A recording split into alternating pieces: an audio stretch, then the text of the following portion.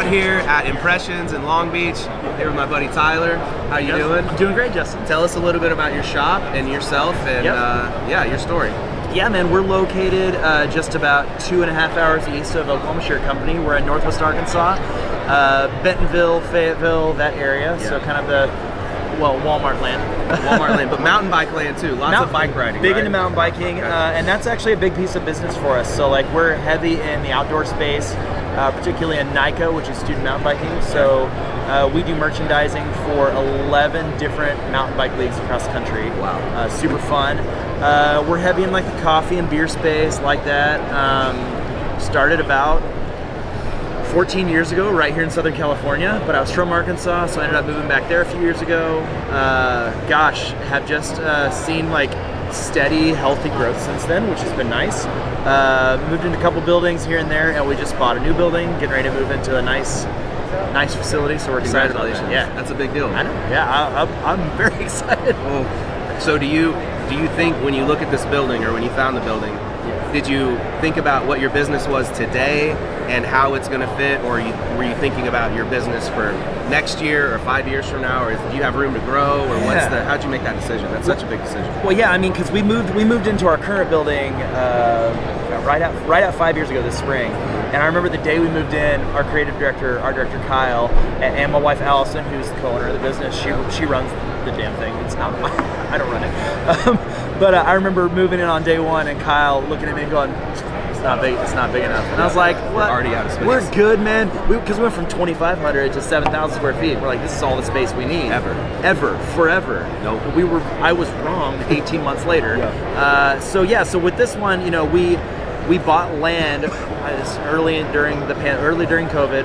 We bought land because we were going to build a building. Yeah. Well, in the 6 months it took to get plans drawn up and get things working on and everything, all of a sudden the cost of building went from like $1.5 million for 20,000 square feet to 3.5. Yeah. It was untenable, like not doable. It would have been foolish, because then we would have gotten to that. Then we would just hit a debt spiral. It would have been like, well, we need more space. Now it's more debt. So we actually went and looked at this building. So we own the land. That's unfortunate, but we're going to sell it. And so we had actually looked at this building a couple times. It was an old like homeschool curriculum building, but also they make garage doors there and ladies' pantyhose over time. So like lots of uses, right? It was a wild place. And so I took my team back and I said, hey, we need to go back and look at this. It went back on the market because it's a large warehouse. It's about 57,000 square feet. But it's not good for modern warehousing, because modern warehousing needs 15, 20, 25-foot sidewalls. This has 13-foot ceilings. Yeah. So people were putting it under contract, getting in it, figuring out it wasn't going to work, and dropping contract. So yeah, I took my team in there and I said, I think we can make this work.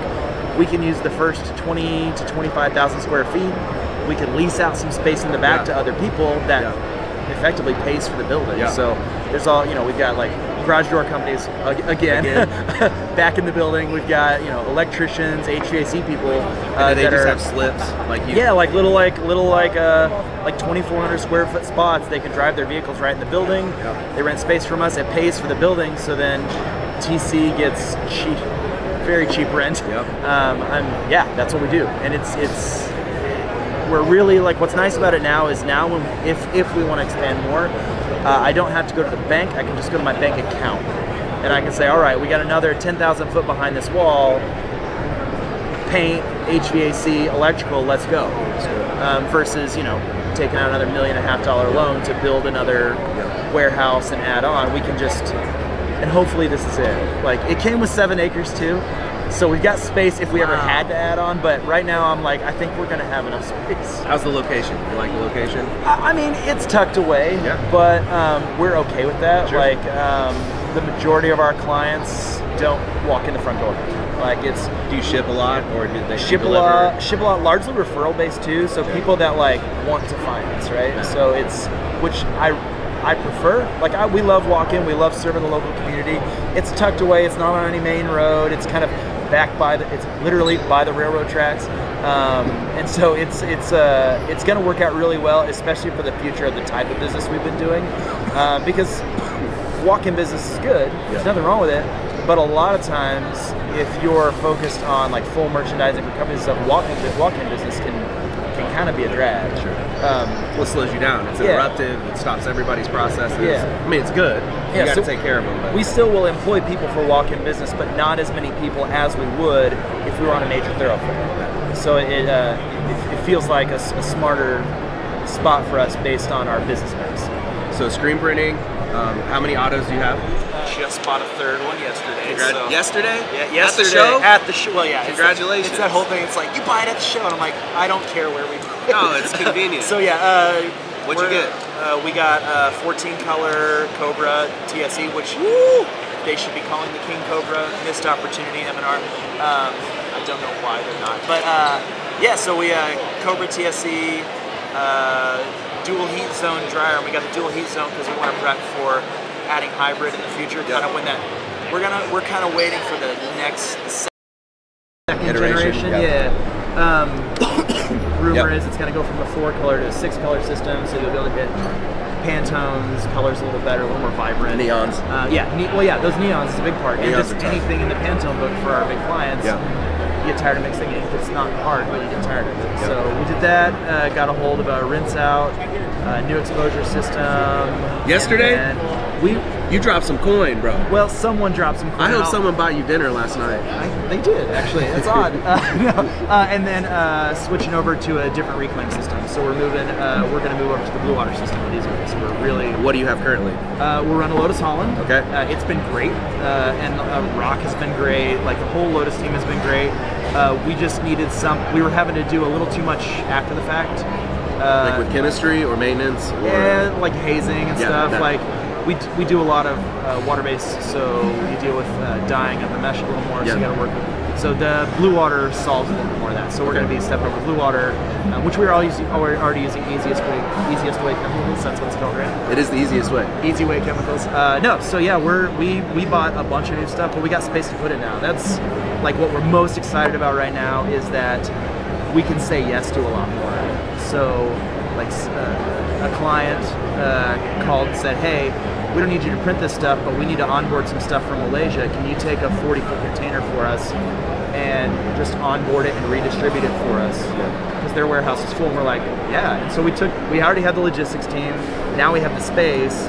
So 864 boxes later, it's sitting in our warehouse, and it will be gone in 3 months. So it's like fill in the gaps during slow times of year. Yeah, take on projects that aren't outside of your wheelhouse, right? Like we're shipping garments. It's all garments. We're just not having to print anything on this stuff. That's rad. Yeah. Embroidery? You mess with embroidery? We do. 16 heads of embroidery. And then we have a sewing department too, so we do all the finish work, all like the trim, like woven labels and stuff. We do patch sewing, so we actually sew on patches versus heat pressing. Post stitcher. A couple post beds, man. And they're the folks best. That run that it's are the great. only way. We also are like getting into a little bit of like World War II era like vintage chain stitch machines, which are super fun. Those right? buffalo chip things. That's the heat. I'm all about it. So we have 2 of those now, and it's a special project. It's not like listed on services on the website, but some of our vendors are like these like little boutiques and stuff, and they will like have our team out to do live chain stitching versus live screen printing or any of that. But we're also doing special projects for people. A lot of times clients like work with like Lee Denim, and they'll want to do a special gift for someone. They'll send us a jacket, stitch on the back. I'm gonna send you a jacket. Please do. For some chain Please stitching. do. Maybe for Jack too. That's the look. Digital world printing or running a couple GTXs. Okay. For now or forever. Well, I mean, the hard part with the GTXs is they just won't die. Never. Like, I've never... Good machines. Like, I'm not even selling the machines for it. Like, they keep calling us going, do you guys want to get the Pro V? Do you want to get the new 600? And I was like, well, the original 2 GTXs we have they're not going down. They keep cooking. We are looking into, like, just that Firebird Milo washing system where you can... the pre-treater where you wash. Yeah. So we do enough with a couple of larger clients that have come back and said, we love DTG, we're able to do 40, 50 pieces full color, and they're coming back to us going, but like we don't want to know that it's digital, and pre-treat's the giveaway, right? Yeah. So we're looking into that system to service a couple of our larger clients on the West Coast. So something we looked at today. It's What not about bad. what about those shirts that you can buy that are ready to print, like that have been previously pre-treated? Have you found success with those? We've found a couple. There's just the world's not deep enough yet for that. So it's like we have this. What do you have? Well, we have carded cotton in 6 colors. Yeah. Well, like Disney and Fox want 47 color options. Yeah. And none of them are available, and they want the soft, lightweight stuff. Yeah. So I think there's a market for it for sure, and the price points are right. Like $5 and $6 a shirt, already pre-treated. The labor savings alone is good. So we bought like the Sanmar, what's like the fully pre-treated tri-blends. We've used those for a few clients. There's a few more here today that we're going to check out and get samples from. So. DTF on the radar. We order all. Yeah, we probably order as much as it's a lot. We order a lot of it. I think it's I don't think it's a magic bullet. I think it's a tool, and it's a pretty great tool, especially on stuff like this, like on polyesters, on rain jackets, on that kind of stuff. It's like, well, it's way better than doing like print cut vinyl, right? Holds up better, looks better.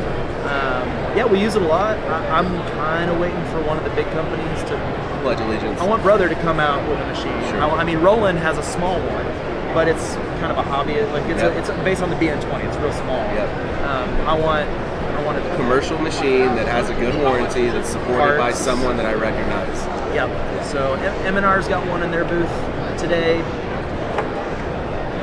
It's not M&R equipment, and I love M&R, and we will buy M&R equipment. That makes sense. No, I'm with it. I'm with it. 2023, what are you looking out for? Are you like new processes? Do you have concerns about the economy, or are you guys changing anything about your business, or are you just full steam ahead? Yeah, I mean, straight up, Q4 was soft for us. I don't know, I've talked to you a little bit. Like, it wasn't bad, it was just soft. And we kind of took that as a little like, okay, let's just pay attention. Talking to people in like other segments of business, I know you're involved in multiple business segments, like they're all saying, what I've heard consistently is the same thing. They're like, don't get bogged down in your numbers this year. Compare it to 2019. Okay. Because the last 3 years is Wild West. Well, and like, yeah, maybe we grew, y'all grew, like we grew, but they said don't compare this year to last year, because now we're kind of rolling out of the COVID era, if you will. And they said, compare your numbers to pre-COVID numbers. I like that a lot. And like build off of that. Don't get, because all the fundraising stuff that happened during COVID, all the brands or businesses that leaned into merchandising heavily because they were doing that because they didn't have the traffic in their stores, right?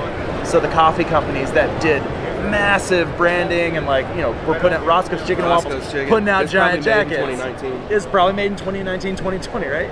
It's very cool. It looks good. They may not be into that because people are coming back into their businesses. They're going to refocus on their bread and butter. They're going to refocus on the making of their product, not other products. So they'll focus on coffee and beer and food, whatever they're into. That's kind of like the thinking is. That's really smart. So not getting worried about it. I love that. I haven't heard anybody suggest that, and I that might be one of my better takeaways from the show. Just going back and coaching my team, like we're gonna look. Let's not go all in, but let's compare to 2019, and let's prepare. Like there was a gap, there were 3 years. Let's pull it out, and this is looking forward. If you shrink to behind 2019 levels, start making some like structural changes, right? Like that indicate a number of things. That would probably indicate some kind of recession. However deep that goes, double dip, whatever we're talking about. But like, that's what we're doing. Is we're just comparing to 2019 and going, like, what does healthy growth look like for us? How do we keep our processes super efficient? How do we just keep our people healthy and happy? Like that's my wife and I, Allison. She runs the company. She's around here somewhere. She does not like doing this kind of stuff. That's what we're focused on. Is growing a healthy company. The new space alone, just the space it will give our people. Like our creative team has a creative department now, and they have like a lounge that they can hang out in once we move. And I'm looking forward to making a place that people are excited to work at and like want to be for a while. Right? Yeah, turnover is nonsense. Dude, well, thank you.